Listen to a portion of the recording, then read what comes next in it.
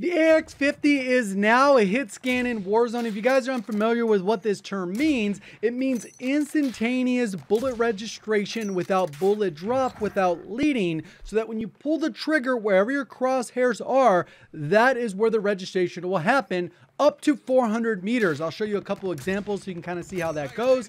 And what's great about this is, obviously it's broken, but it'll get fixed. Use it while you can. It's kind of like the SPR.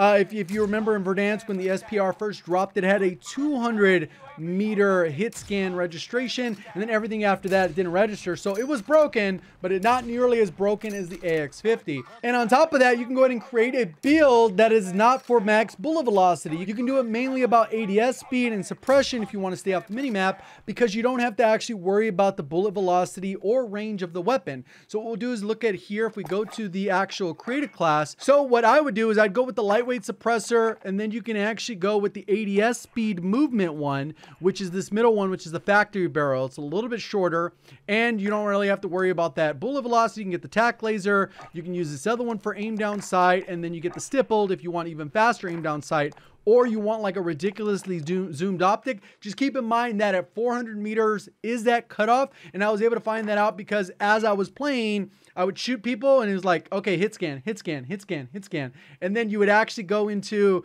try and close that distance a little bit, and right around 400 meters is where that cutoff was. Longest kill I could get, it was right around 395. So my guess is it's somewhere between about 395 and 400, which means it's probably 400. So try it out while you can. I'm going to probably have an SMG video in the morning. If you enjoyed the video, hit the like button. See you on the next one. Thank you for watching. As always, have a great day.